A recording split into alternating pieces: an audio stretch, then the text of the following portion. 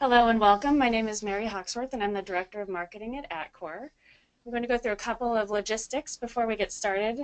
First, if you have questions, please use your GoToWebinar panel. You can ask questions that way, and at the end of the session we'll have time for a few questions and we will be able to pull them up from the control panel there. If your question isn't answered during the session, we will answer it directly afterward. Also, the webinar is being recorded, and we will send a link to the recording later today.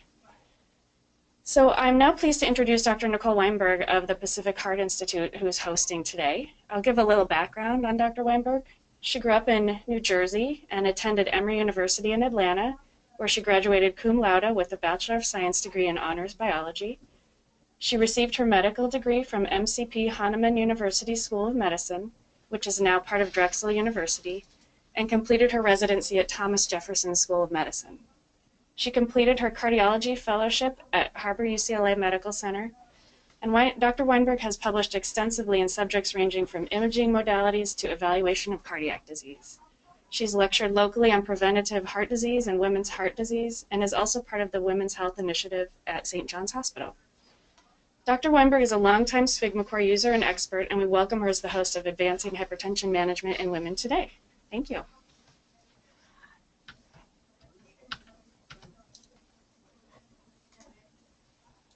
Well, thank you so much for having me. We're going to focus today on hypertension in women. And as it relates to our female patient population, there are so many different factors that affect blood pressure in our female patients. And one of the most obvious to point out is hormonal changes. And so during the course of a woman's menstrual cycle, there are different hormone changes that exist. Around ovulation, women's blood pressures start to rise, and right around the time of menstruation, that's generally the peak blood pressure time during the course of the month for women. As this relates to different therapies for hormones in women, many women that are on birth control or hormone replacement therapy will note blood pressure changes such that some of their therapies may need to be modified. Some people that are on birth control pills need to be on progesterone only or have their dosages changed or lowered if they're having some blood pressure changes. Additionally, as it relates to treatments for different disease processes in women, they may be undergoing treatments for breast cancer or osteoporosis, and the treatments associated with these disease processes may affect their blood pressure.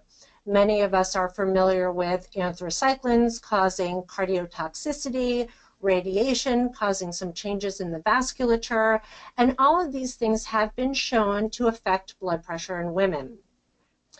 Additionally, and significantly, there are a lot of women that have emotional changes and anxieties that cause blood pressures to elevate. And within this subset, white coat hypertension is something that is quite significant for our female patients coming into the office.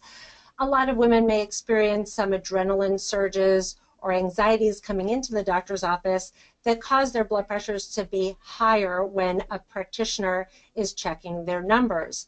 So looking at all of these factors together in our female population makes us want to treat them in a little bit of a different way. So if you look at central pressure and arterial stiffness in women, there have been numerous studies that have demonstrated the clinical significance of this. So if you look at women who are undergoing breast cancer treatments or have complications in their pregnancies, such as pregnancy-induced hypertension, preeclampsia, gestational diabetes. If you look at women that are being treated for osteoporosis or have had polycystic ovarian syndrome, you can see differences in their arterial stiffness that will be very clinically significant for your individualized care of these patients, because they have these disease processes and we want to make sure that their vascular health is well maintained for a long period of time. So if we look at hypertension management, traditionally we check a brachial blood pressure, but really that's not the most vital measurement. Central blood pressure is the number that we have checked over time to be most consistent with showing that people are having problems with their vital organs.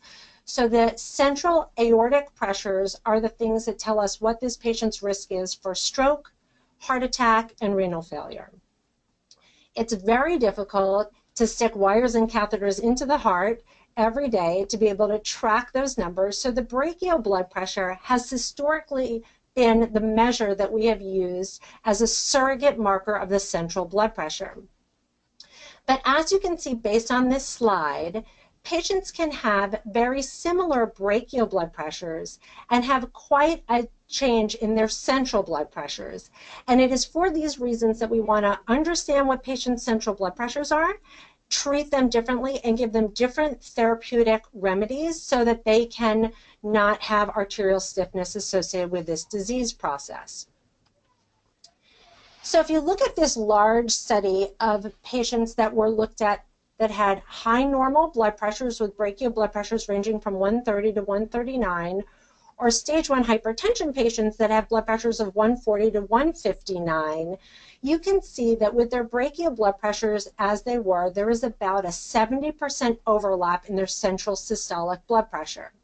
So if you look at all the patients that were in this overlapped section, there were a large percentage that were being either overtreated or undertreated because this study was focusing on treating brachial blood pressure, not central blood pressure.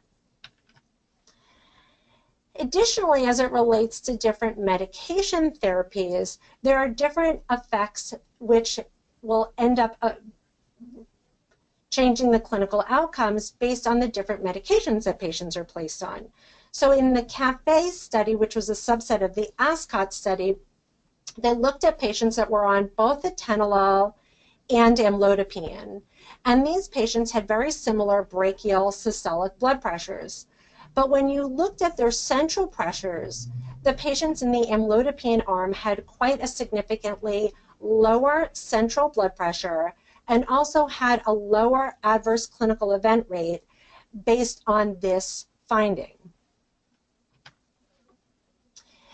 Additionally, if you look at end organ effects and how it relates to different antihypertensive therapies, this study looked at two different kinds of beta blockers.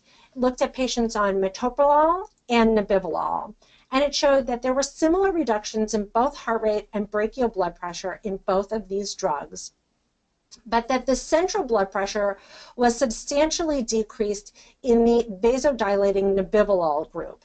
And the metoprolol group really didn't change very much at all. So as that translated into the left ventricular relative wall thickness, you can see that the nebivolol group also had a statistically significant lowering of their wall thickness associated with being on this drug that the metoprolol group did not have.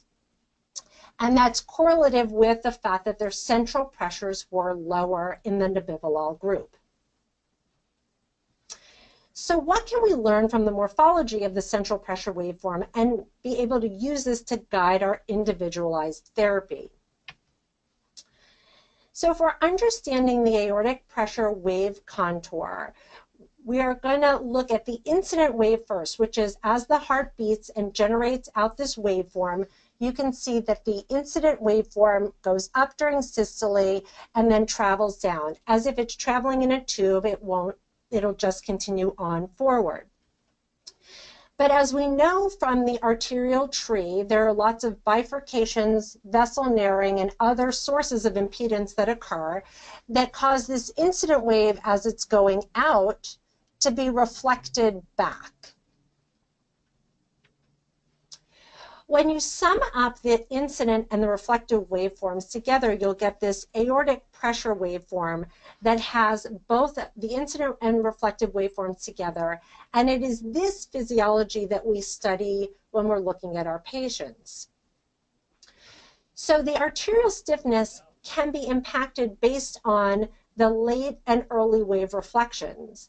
And if we look at the late wave reflection, you can see that there is a lower pressure wave that is coming back. And so this patient would have lower arterial stiffness, versus an early wave reflection as the wave is coming back and it's amplifying quite high. This patient would have an elevated arterial stiffness.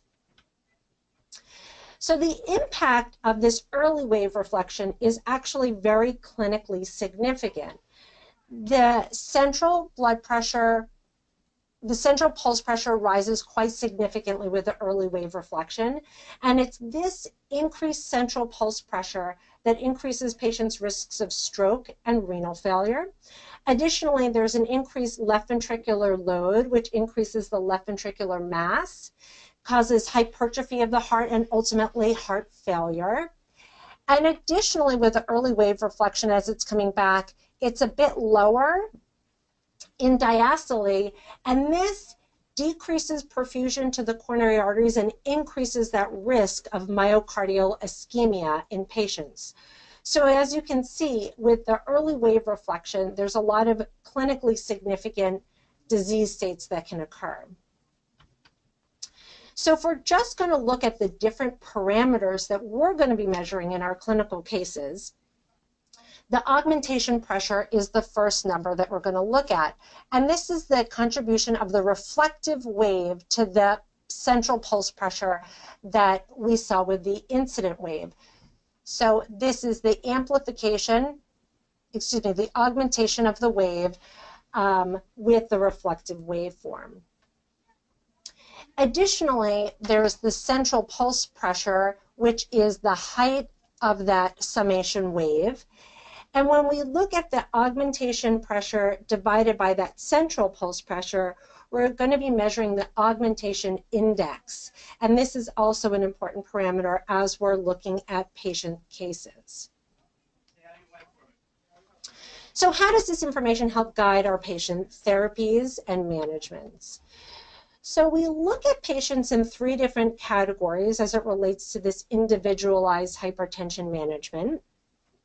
We have our pre or our mild hypertensive patients, our intermediate risk hypertensive patients, and our more complex cases.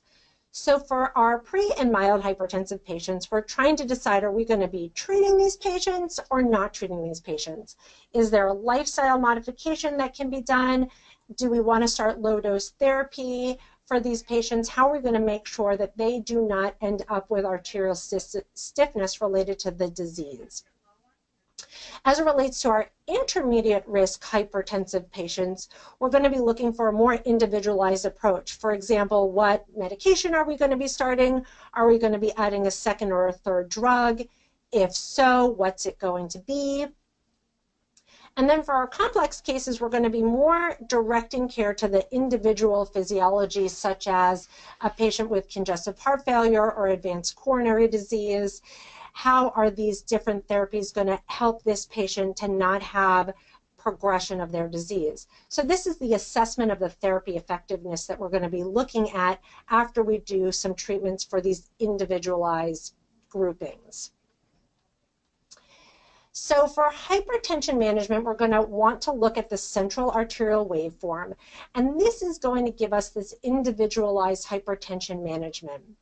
So if we're just looking at these 2 cases to start, these are both young women, 38-year-old females with brachial blood pressures that are quite similar, 151/82 and 152/80. But you can see that their waveforms are quite dramatically different, and it's because there's a difference in arterial stiffness as it relates to these 2 cases. So for the patient on the top, a lot of her central pressures as well as her different parameters fall into a normal range.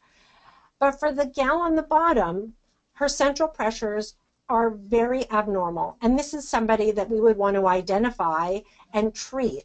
She may be a patient that had a history of preeclampsia that caused some advanced arterial stiffness, and subsequently she's left with a disease state that needs to be modified so that she does not end up in her later years having the effects of this hypertension and cardiovascular disease. So if we use this information and start with our cases, we're going to look at our first case, which is the patient with hypertension and significant arterial stiffness. So this patient is a 54-year-old diabetic female. Her baseline brachial blood pressure is 154 over 83. Her central blood pressure is 149 over 84. And if you look at her waveform for her peripheral blood pressure versus her central blood pressure, and you compare her numbers side by side, the one striking difference that comes up is that her peripheral or brachial systolic blood pressure is not significantly amplified compared to her her aortic systolic blood pressure. It's only up by 5 millimeters of mercury, which is not very significant. Additionally, this woman's pulse pressure at 65 is quite significant, and we generally would want that parameter to be less than 50. So if we spend a bit of time and look at this case and her central waveform, we can compare her numbers against other age and gender matched controls over here. And we can see that her aortic systolic pressure at 149 is quite significantly above her upper limits of normal at 127. Additionally, her aortic pulse pressure at 65 is quite elevated compared to the upper limits of normal of 48. And her augmented pressure at 26 is quite high compared to her upper limits of normal at 18. And the only number that does fall into a normal range is her augmentation index, but truly it's at the upper limits of normal. So for this patient with all of these numbers being quite elevated, she is somebody that we would want to be quite aggressive with her management. We would want to be treating her with medication so that this disease process of hypertension does not continue to progress. So for this gal in my practice, I would put her on an angiotensin receptor blocker, and we would follow her over time.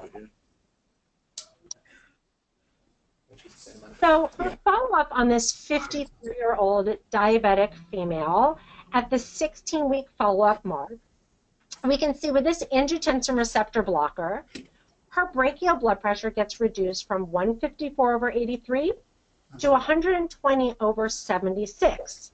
So that's great blood pressure lowering on the arm, but what is it doing centrally? So her central blood pressures do decrease quite substantially as well. And we can see that her waveforms below show that her aortic systolic pressure goes down to 112, and that does have quite a substantial amplification as it relates to her brachial blood pressure at 120. Additionally, her pulse pressure difference drops to 36, which is also in a normal range and very excellent reduction being on this medication.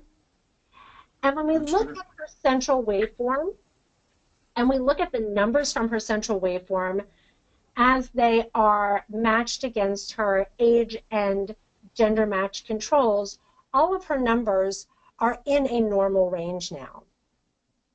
So this woman has gotten adequate treatment of her disease process, and hopefully her condition of arterial stiffness will be better as things move forward.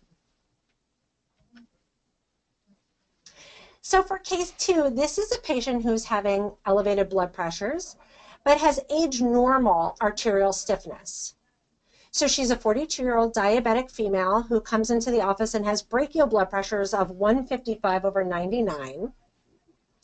But if you look at her central blood pressure waveform and the numbers that are derived, you can see that she has very significant amplification of her aortic systolic pressure that is measured at 140 to her brachial systolic pressure at 155. Additionally, her pulse pressure number is 40, which is definitely in a good range, and less than 50, which is when we start to get a bit more concerned.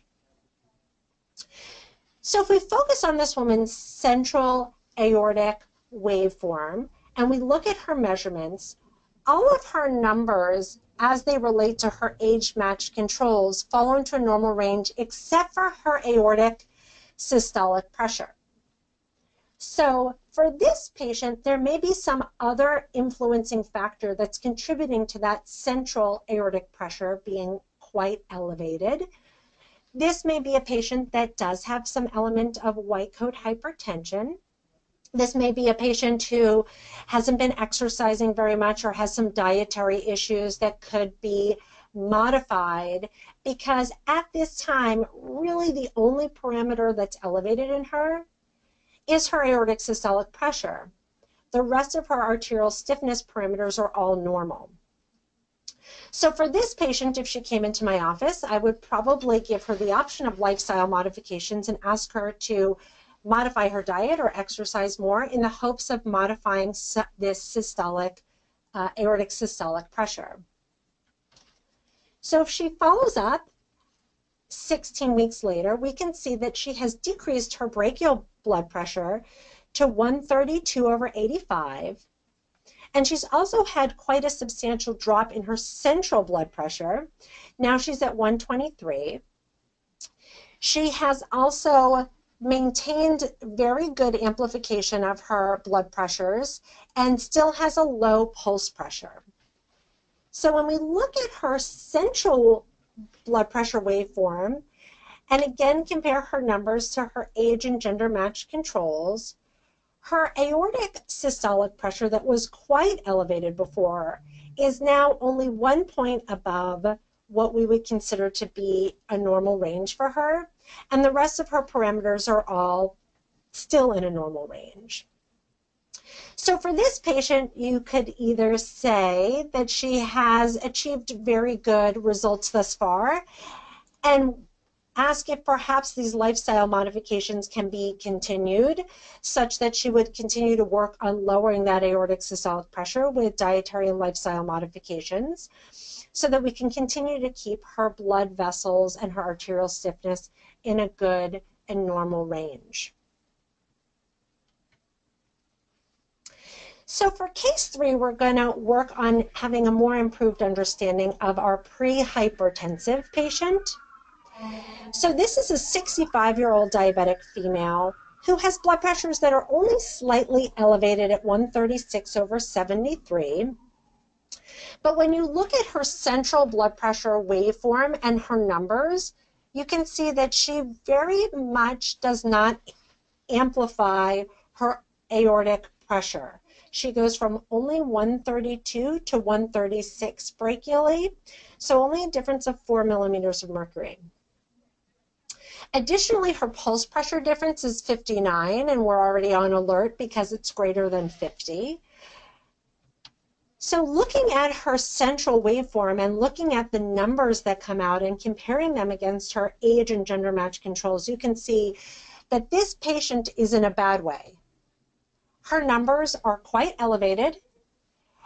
She has significant arterial stiffness, and she is somebody that you would want to get to and try to lower these numbers, because there's a lot of potential to drive these numbers down, but she has more risk than you actually realize based on her brachial blood pressure that's really only mildly elevated. So for a patient like this who is diabetic, 65, and has these arterial stiffness parameters, I would probably want to be very aggressive with her lifestyle modifications and start with some medical interventions. In case 4, we're also going to look at a pre-hypertensive patient who's 41 and diabetic. Her brachial blood pressure is not very different from case 3. She's got a blood pressure of 135/84. Her central blood pressure is 121/85, and you can see her waveform here looks quite different than the last gal's waveform.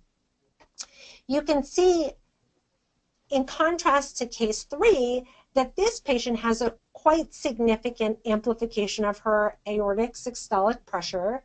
Additionally, her pulse pressure is 36, so it's in a good range. And when you look at her numbers against her other age and gender match controls, you can see that she doesn't have anything in the red. Only her aortic systolic pressure is at the upper limits of normal, but still all of her other parameters are in a normal range. So it makes you appreciate that there's a substantial difference between case 3 and case 4 when their brachial blood pressures are really quite similar. So this is a patient who is prehypertensive, but she is actually low risk compared to the gal in case 3. So in summary, if we're looking at our patients and we're trying to individualize their care, understanding their brachial blood pressure is not going to be enough. Understanding their central pressure waveform is going to help us to individualize our therapy, understand what patients are better at risk for disease, and then manage these patients more completely. We're also going to be able to get a better understanding of how they fare over time with their treatments, their lifestyle modifications, and their disease process, so that we can hopefully be able to initiate the correct therapies, change their therapies, and monitor them over time so that we reduce the risk of the disease. Thank you very much. Okay, great. Thank you. We're going to go take a few questions now.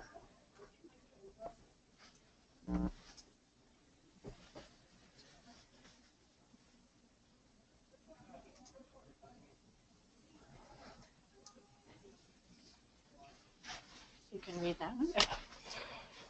So the first question is, how often do you test patients once you've made lifestyle modifications or treatment changes? So what I generally do is I check patients after we've done something within 3 to 4 months, because especially with lifestyle modifications, it's going to take a little while for them to amp up to an exercise regimen or dietary changes. Additionally, with medications, there may be a titration of the dosage, or there may be some side effects that occur initially. So giving them a little bit of time on the medication to get started, and then having them come back at 3 to 4 months is when I would do the first check. And then thereafter, it depends on the advancements that they've made, how well they feel, how we're faring in terms of their numbers moving forward.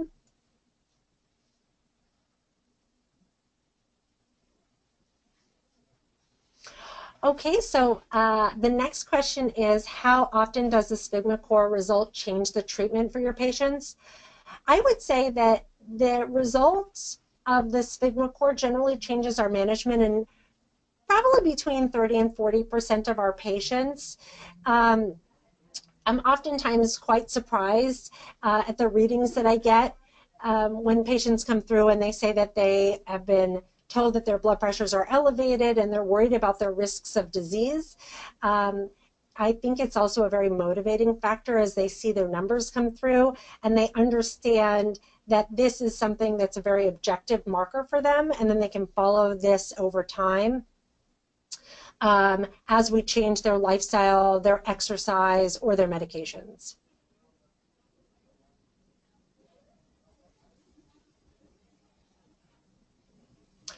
All right, so the next question is, do you find that patients seem more compliant once they've seen positive results or trends with SphygmoCor?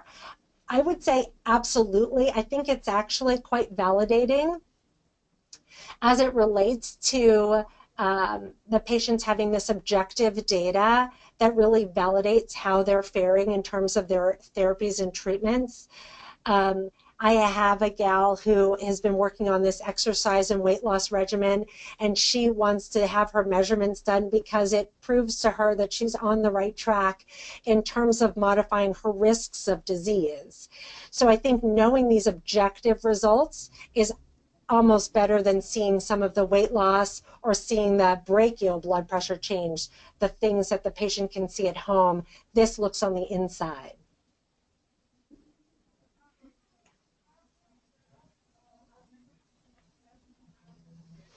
Okay, so last question. How do you know when the central blood pressure is contributing significantly to the hypertension?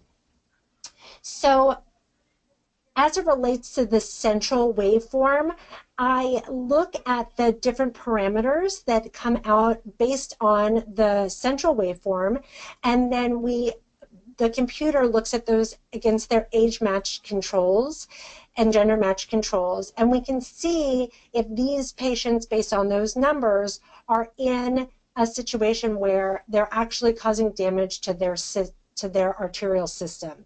So when we're looking at these numbers, we can find out how significant their hypertension or their brachial blood pressure readings are to their central blood pressure, their arterial waveforms, and their risks of cardiovascular disease.